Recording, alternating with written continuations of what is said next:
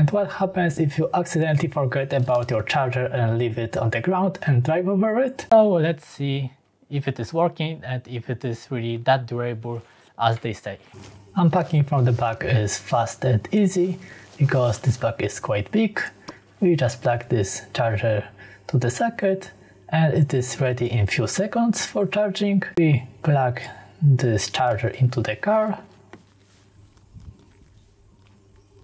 and it is communicating with the car, and in few seconds it is starting to charge, and I've set the limit to 10 amps and we can see it is charging only with 9.9 amps. And also this charger is waterproof, so I was testing it. Right here I am pouring water on it while it is charging to see it will stop charging or it will charge without any problem. And as you can see, it is still charging. It doesn't care if it is raining or not. And what happens if you accidentally forget about your charger and leave it on the ground and drive over it? Let's see. Nothing happens. The charger is intact. It is still working.